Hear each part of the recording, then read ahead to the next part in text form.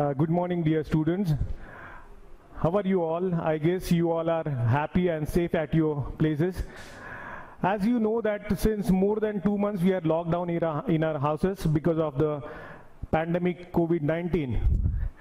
But even I'm glad to tell you that under the guidance of Honorable Principal Dr. R.J. Barnabas sir, Vice Principal Vinit Gaikwad sir, Ahmednagar College has started e-classroom.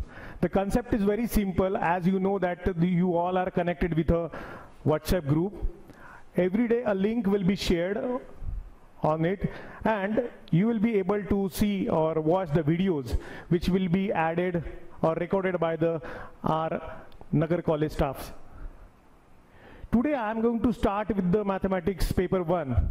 As you know, the topic which I am going to start with is very simple, which is already connected with the class 11th, and you all are familiar.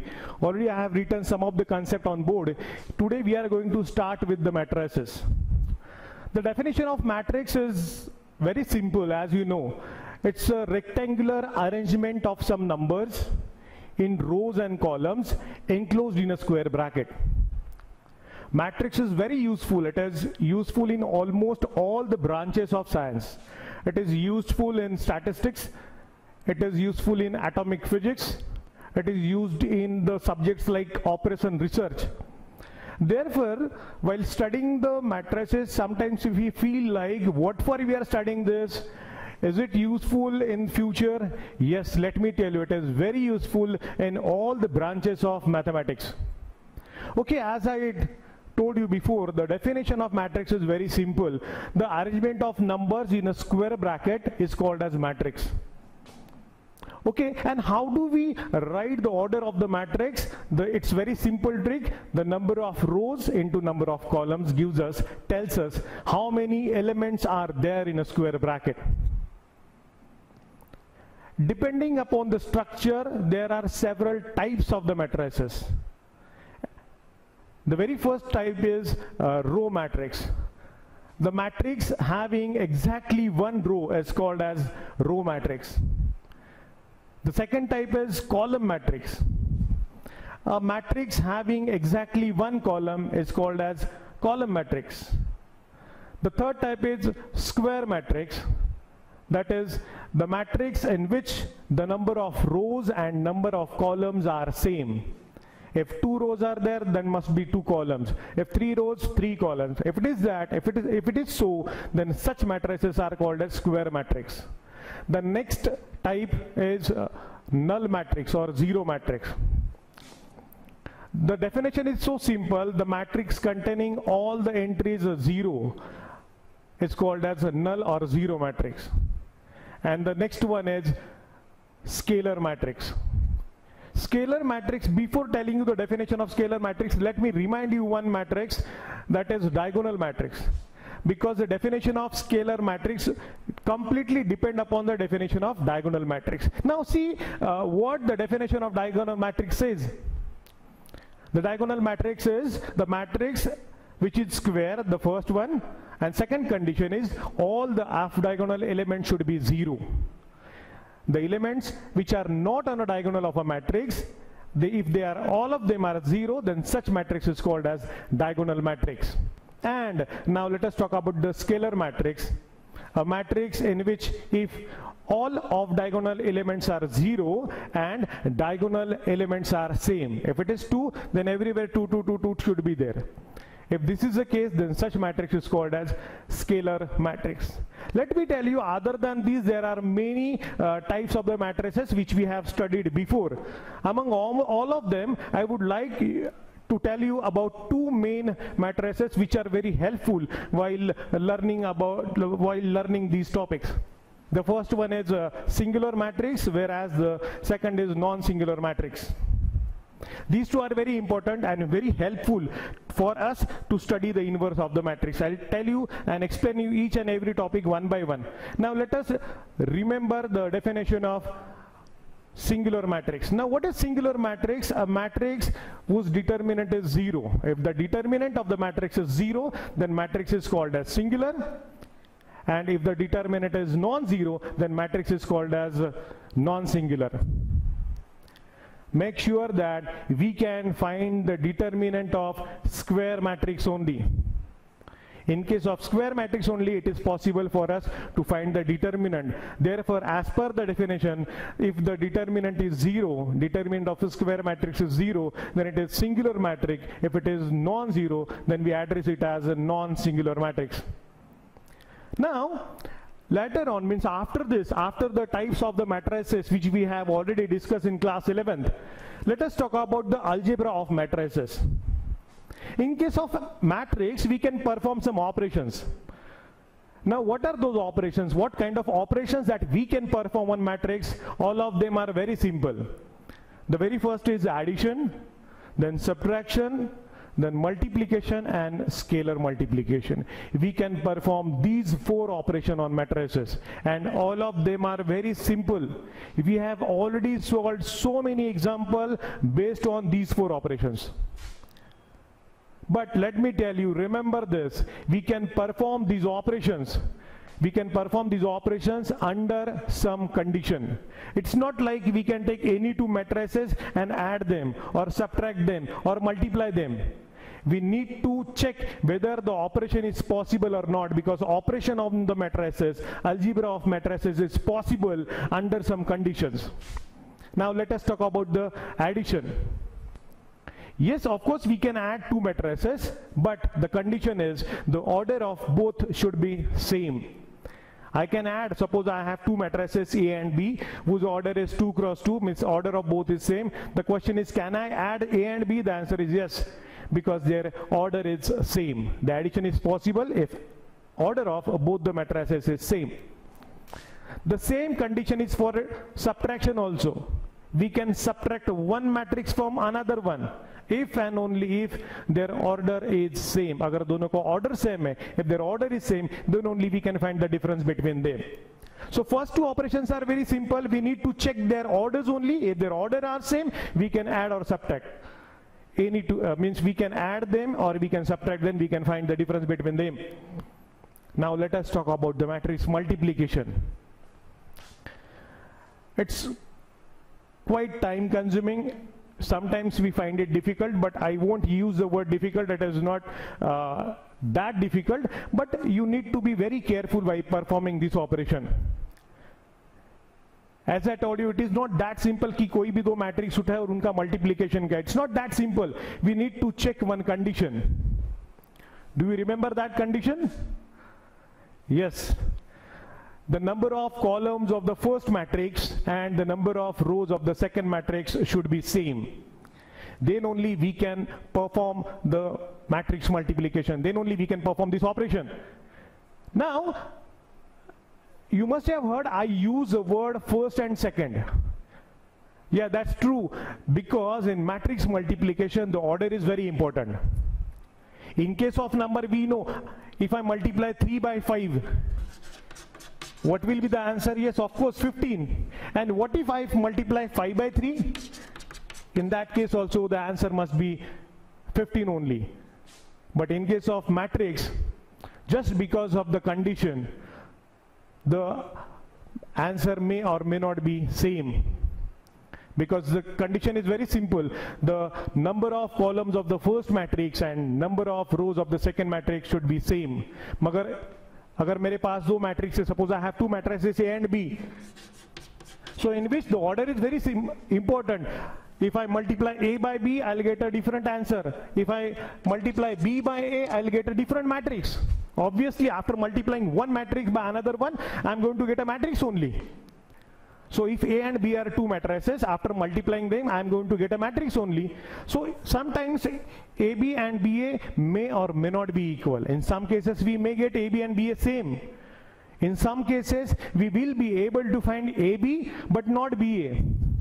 In some cases, we will be able to find BA but not AB. It is just because the condition, what it is, the number of columns of the first matrix and the number of rows of the second matrix should be same. Then only we can perform this operation. And the last operation is scalar multiplication. And this operation is very simple. There is no restriction. We can multiply a matrix, any row of matrix, by any scalar as per our requirement, as per our necessity. As per the requirement, as per our convenience, we can multiply any matrix by any scalar, any non-zero scalar. So these are the 4 operations that we can perform on matrices. First, we discuss about the definition of matrix. We discuss about the types of matrix, and now we discussed about the algebra of matrices. That means we can perform the 4 different operations on matrices. Now, I would like to tell you about the invertible matrix. Now, what is invertible matrix? Invertible matrix, now before that I need to tell you exactly what the definition of inverse of a matrix is. As we can perform 4 different operations, one more operation or one more concept is there, that is inverse of a matrix. Now what the definition says, what is the definition of inverse of the matrix is? The definition is very simple. Please listen carefully, because it was not there in the syllabus of class 11th. It is there in the syllabus of class 12th. Now, means in class 12th, we are going to discuss about it. Listen carefully what the definition is. Suppose A and B are 2 non-empty matrices, and AB is equals to BA is equals to I. Then we say that AB are inverse of each other. I'll repeat the definition. Suppose A and B are 2 different non-empty matrices, and AB and BA are same, and if their value is I, that is identity matrix, then A and B are called as inverse of each other. In case of number, I will explain you something. Suppose I have one number 2. What is reciprocal of 2? It is 1 upon 2. What is reciprocal of 3 by 2? Yes, it is 2 by 3. What is the reciprocal of minus 1 upon 2? Yes, it is minus 2. And in case of numbers, you can observe that multiplication of these 2 is kitna? 1. 2 will get cancelled, the answer is 1. 2, 3 will get cancelled, the answer is 1. If we multiply these 2, same here, if we multiply these 2, the answer is kitna? 1. So as per, in case of numbers, we have seen the number and its reciprocal, their multiplication is kitna? 1. In same way, suppose I have 2 non-empty matrices, say A and B, then if, what the condition is, if AB is equals to BA is equals to I. If this condition is satisfied, then we say that A and B are inverse of each other. They are inverse of each other. I can explain you the same definition with one simple example. I have one simple example. With the help of that, you will easily understand what the definition of inverse of the matrix says. I have 2 non-empty matrices. The very first one is, suppose I have the matrix capital A whose elements are, say 1, 2, 3 and 7. What is the order of this matrix A? It is 2 cross 2. And one more matrix I have, that is capital B,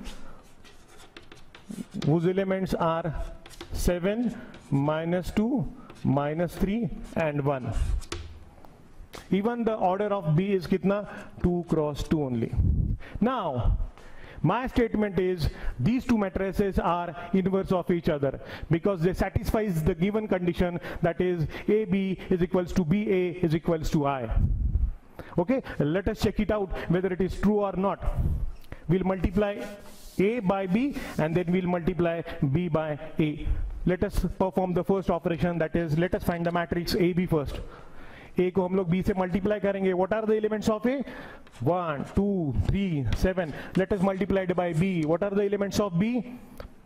7, minus 2, minus 3, 1. Let us multiply these 2 matrices and check whether it means their value is capital I or not, that is identity matrix or not. 1 7s are 7 plus 2 into minus, that is minus 6. Then 1 into minus 2, that is minus 2 plus 2 1s are 2. Then let us start performing the multiplication with the second row. 3 7s are 21 plus 7 into minus 6, that is minus 21. And the last one is 3 into minus 6, that is minus 6 plus 7 ones are 7.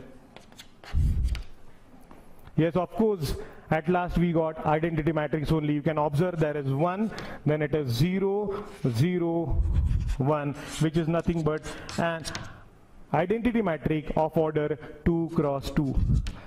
मतलब matrix A को matrix B से multiply करने के बाद after multiplying A by B we got an identity matrix whose elements are 1 0 0 1 whose order is 2 cross 2. Clearly also we can verify BA. इसके अलावा हम लोग BA भी find out कर सकते हैं. If we check BA, the value of BA is also same. And make sure that here you can observe that we can say that with the help of definition this A and B, these two are inverse of each other. ये दोनों matric एक दूसरे के कौन है? Inverse है. Now the question arises, can we find the inverse of any matrix? The answer is no, not at all. A matrix should be invertible matrix, means its determinant should be non-zero. If the determinant of the matrix is non-zero, then only we can find its inverse. अगर किसी भी matrix का inverse अगर non-zero है, तभी हम लोग उसका inverse find out कर सकते हैं. Otherwise we cannot find the inverse of the matrix.